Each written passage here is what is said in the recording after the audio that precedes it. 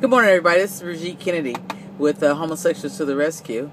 Just about to run and take my shower, and I thought about Sodom and Gomorrah and the story that Sodom and Gomorrah that says that Sodom and Gomorrah was destroyed because of homosexual activity. And real quick, I'm going to give you two scriptures. It's not going to take long, but as homosexuals, we absolutely have to understand the scripture for those of us who have chosen Christianity as our faith. But we have to be able to stand on the ground that we need to stand on to know that we are and have the same rights as every other Christian that's there. So we are not second-class citizens, but it is time to understand Scripture. If you were to go back to the history of Christianity, it would probably scare you. But I am African-American. It's part of our culture. And I am homosexual, born out of the will of God. And I enjoy our faith as well.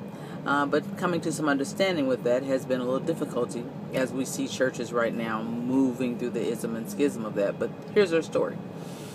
If you go over to the Ezekiel chapter 16, Ezekiel 16:49, it says, "This is the reason I killed your sister Sodom." And I'm going to ad-lib a little bit. You guys go back and read it.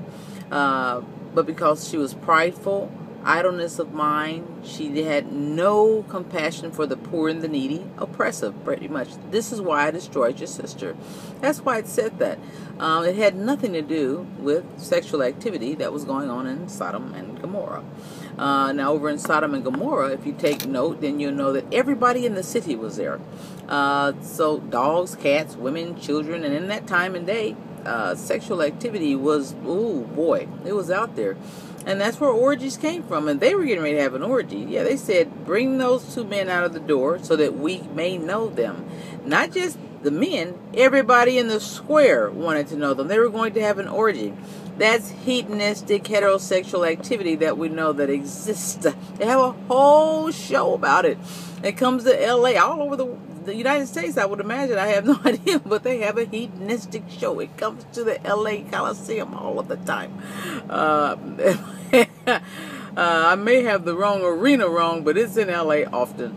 But that doesn't mean that homosexuals don't have hedonistic activity, because people, just people, they were having an orgy, not homosexual sex. But that's not why Sodom was destroyed.